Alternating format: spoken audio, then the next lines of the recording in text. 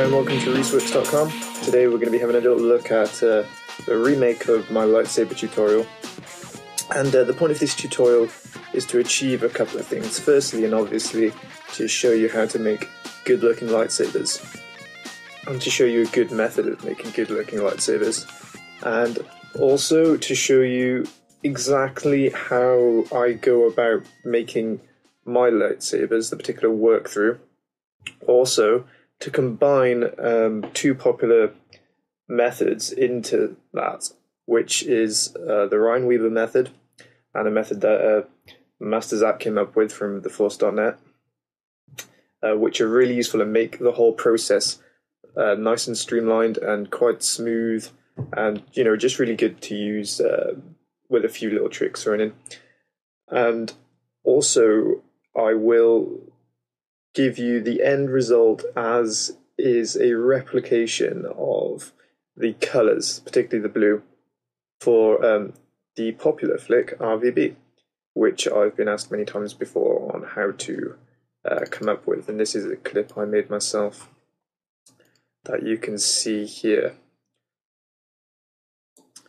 And I made this years back, but it's still pretty nice, and I like it, and I get a lot of questions on it, so we're going to be going for this sort of look. And I've got my RVB footage right here, so let's get going. Right, let's delete this up actually and show you from scratch. I'm going to be taking this tutorial as if for a complete beginner, since it's quite common for people who've never used After Effects at all to come in and want to do lightsabers as their first project. So, assuming that you've imported your footage from here, you might go about sort of creating a new composition and setting up all your numbers, but this is unnecessary. You can take your footage and drag it down onto the little composition button, and it will be set up perfectly for you. In the timeline, everything will be nice. It'll be the right settings for the right footage. So, down here in our timeline, duplicate your footage layer and set the top one to screen. Now, what we're going to be doing is treating this bottom one here kind of as our white solid layer, if you've ever followed the Ryan Weaver tutorial before. And we're going to be rotoscoping on this layer. This top here, one here, we're going to be getting rid of it eventually. It's going to be acting primarily as a reference for our rotoscoping. So, double click on your bottom one that we're going to be rotoscoping on, and you'll get up a footage window here, which is docked alongside your composition window. And these are slightly different, and I'm just going to bring us along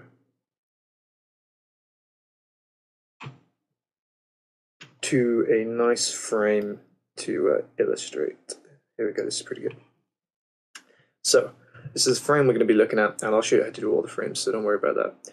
And the first thing we want to do is essentially start masking our lightsaber cores. But first, let's just hit Control Y, get a new black solid layer, make it comp size, and just put it below for the sake of keeping everything tidy. And on this layer here, get out your pen tool, which will be acting as our mask, and let's draw on our first saber core. Now, we use 6-point masks to be able to give us our curve on the end of our sabers. Uncheck render, and we'll keep the filter on masks.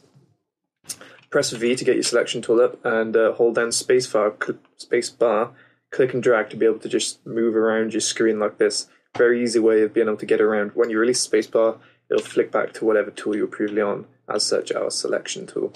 Click off and drag these guys around. Let's move around. I'm zooming in with the mouse wheel. Move these guys into position.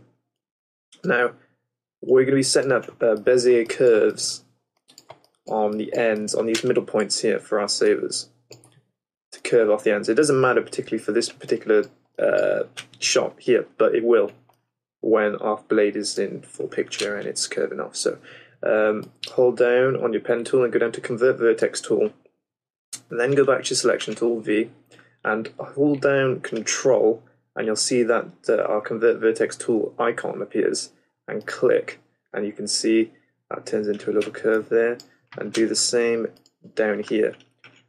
So now we've got a nice looking core for now. Just tidy this up a little. And I'm going to first go and illustrate kind of how you would go about doing this for every frame, because you do have to do it for pretty much every frame. And the point being that it's better to do your actual masking first before you get on to adding the colors and so on. So if you hit Control and the right arrow key, or Control and the left arrow key to shift through frames, or page up and page down, and you'll see that we're moving a frame forward or backwards, and what you'll notice is that our mask is staying where it is. So what we actually need to do to be able to move our mask in between frames is come down into our footage properties, open up mask properties, and hit the stopwatch next to mask shape to set keyframes for our saber core mask. And so now when I go forward a frame, you'll see that the color on the mask darkens, and it means that there's no keyframe on this frame, so that we can now actually move our mask and set it to where it'll be. But I'm just going to illustrate something a little different. I'm going to go forward another couple of frames, like so. And now we're about 4 frames ahead. Zoom in a little bit here. And I'll just show you, if you just drag out one of these little guys along here, you can actually, and holding down Shift, align it to where you are, and so that when you're moving about in the footage, you can flick right back to this point at any time you like. Useful little tool. And now that we're in the footage window, I can marquee select this group of mask points up here, which you could not do back in the composition window. You just end up dragging your footage around, and it would all go really badly wrong. That's the point of this whole footage window idea. And just drag these over, and do the same for these bottom guys down here, and drag these up too. Okay, and so now, as you remember, I'm a couple of frames ahead, so if I go back a few frames, you can see that After Effects, here's the original frame we made, forward, forward, forward, here's the next frame we made. After Effects has interpolated the in-between frames itself. It's had a good guess at where they should be. You know, it's not quite right, but it's not a bad guess. So it means that basically all you have to do is go back and make small tweaks rather than massive tweaks. And so it's a useful time-saving tool, and it's more than that, because there will be points when the saber is supposed to be steady and not moving, somebody's standing still, and when you're masking every frame yourself, you tend to come up with these very slight, small, erratic movements, but they're really noticeable in the final render. So when you use this method, and you let AE automatically interpolate the in-between frames itself, it comes up with something smooth. So if you did it for every 4 frames on a very still saber, it would look much stiller or much smoother of a movement than you would otherwise get. So now I've got a couple of frames masked there, and that's how you go about doing that, and that's pretty much what you've got to do for your whole clip, your whole footage. Okay, so if I just close this window up here, and next, okay, still on our footage here, the bottom one, go for your fill, and we want a fill of white for our core, and you'll see that because we're still in the footage window, our filter is flicked over to fill, so our mask has disappeared. If I rendered this, you'd see this is our core, but just flick your filter back to masks, and you can carry on rotoscoping throughout your footage, even with the core filled in. You go back to the actual composition now, you can see here our core has been drawn. Okay, and while we're at it, we'd better name this composition. We'll call it cores. So from this point, I'd say it's a pretty good idea to give this core a feather of 1.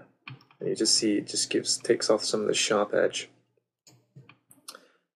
And the next thing to do, okay, come to the layer, create a new adjustment layer, and put that down just above your footage. And what we want to do with this is all Ryan Weaver kind of method. Add a fast blur.